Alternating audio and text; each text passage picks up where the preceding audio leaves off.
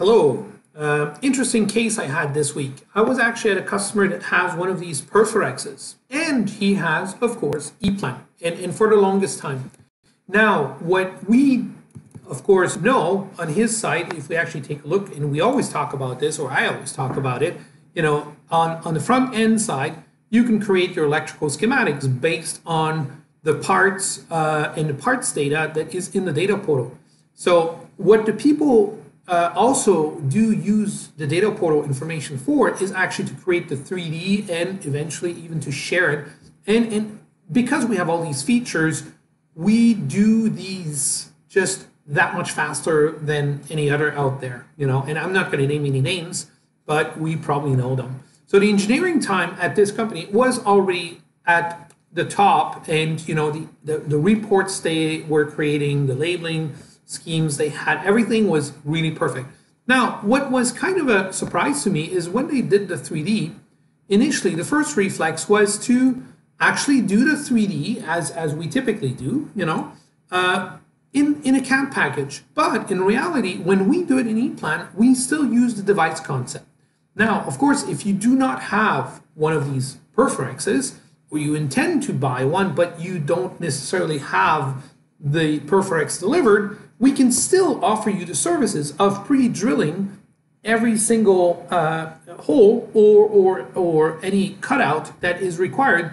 And this is quite interesting because when you use with the EPLAN tool, every single object above and beyond the device tag it has, which pretty much is a way to identify each component and to find it back in the schematics, we also have and carry information along the object, a little bit like this shadow that you see here.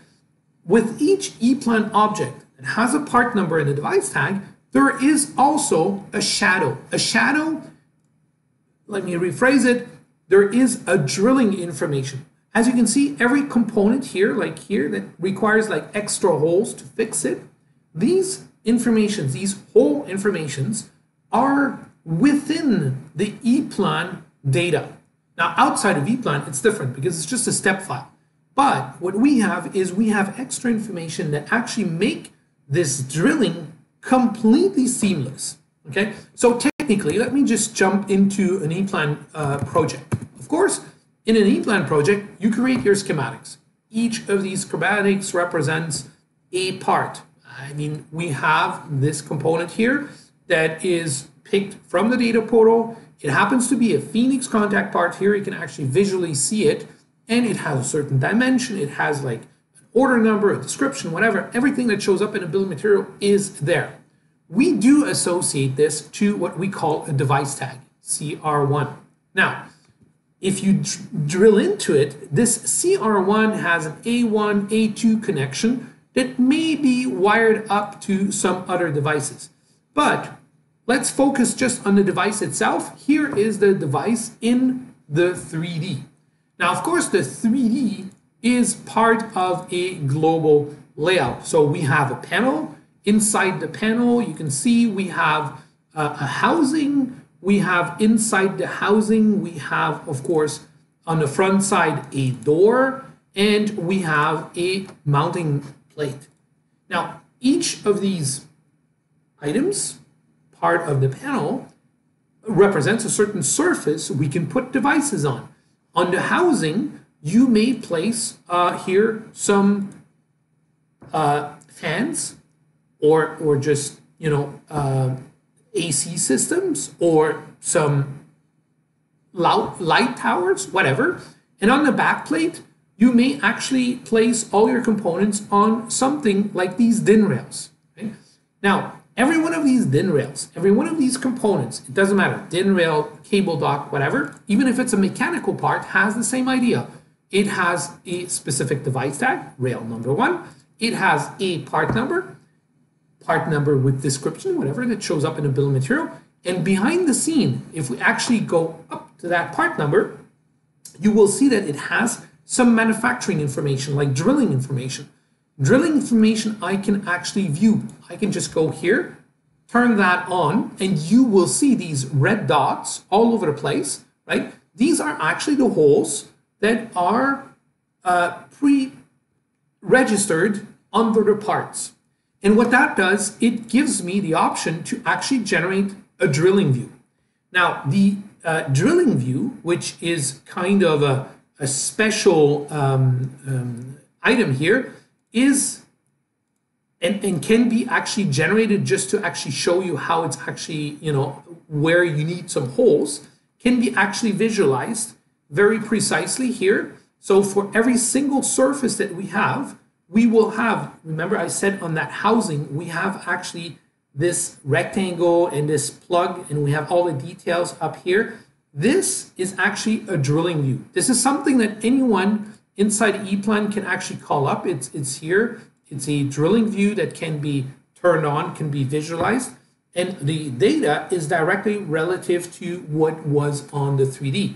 So if you move any of these objects, if I move any of the docks, rails, or whatever, these holes and these individual X, Y, Z specific things will actually move. So here, this is the beauty behind the scene.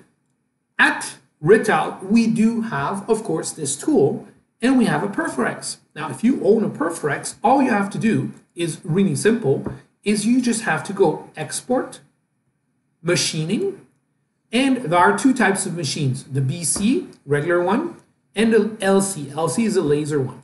So if I go to the BC, and this is basically what you saw here on the here, it's a spindle that actually picks up. It's kind of hard to see, but here we have different tools. We have 20 different tools we can feed with either a mesh or a tap, or it even has like a special head that can actually do some milling. Now, the idea behind the scene is that these 20 different tools can be changed or exchanged depending on what you really need and what kind of drill meshes you have. So here you can see these different tools. They are actually listed one by one. They correspond exactly to the tools, and there's a kind of a description to each of those. Now, you may not always have the proper drill for the hole that was actually specified in the manufacturing data. Doesn't matter, because the tool selection will automatically, if it's a drill hole, it will automatically go to the next larger one, which basically means, let's say I have a 3.5 and a 3.7 drill. If I actually order a 3.6 millimeter hole, it's just going to drill the next bigger one. Makes sense, right? Because you just want to fit it in there. Now, it does the same thing, or kind of the same thing, but in a reversed way when you use a thread cutter, right? So it's basically use a different thread cutter, or you can actually tell it to use a smaller thread cutter. Because usually, if you actually want to put some sort of a screw, you need that other screw, so you need a smaller one, or all you need is basically just a hole and somebody will do the thread. Now, I'm not going to go into the other things, but just to show you very quickly, there is a folder here that you can export to, and if you actually put this export into the auto import of the Perforex, all you have to do is this, and you will just simply generate all the different files that are required by the Perforex.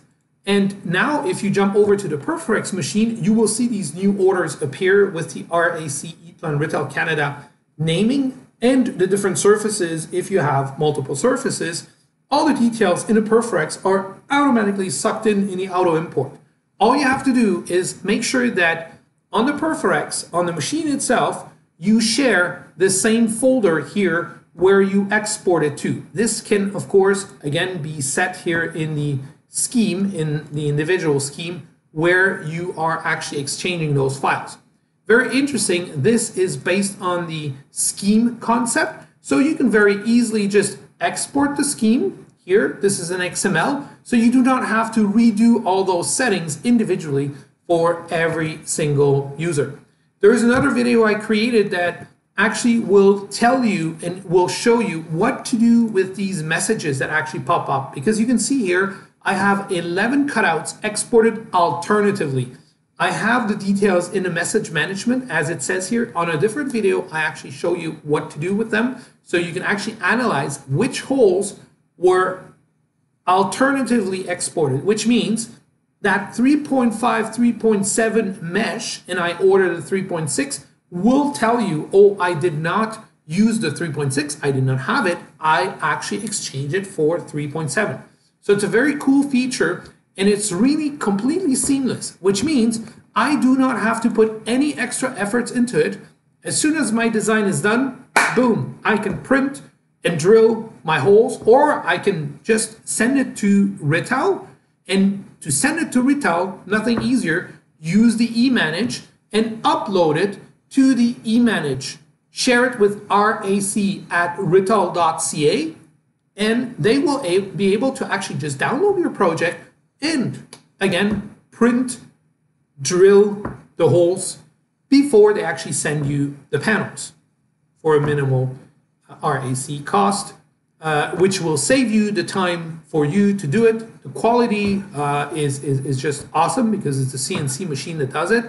The cutouts on the laser are even more fantastic, so we can choose. Talk to your Rittal and EPLAN people about this, but certainly if you own one of these Rittal Perforexes, do not spend any time for the drilling, just export. I repeat here, file, export, machining, choose the machine with the right tool configuration, make sure you match the tools with what is on your machine, and bingo, it's done. It's super easy. Do not redraw in some sort of an Autodesk whatever, DXF, whatever. Don't spend any time there. It's doing it automatically. I hope this will help any future Perforex customers to print, drill automatically. Thank you. This was Roland, and I wish you a happy 2025. And do not waste any time when you can do it automatically. Save time on the manufacturing. This is our motto for 2025. Thank you. Bye.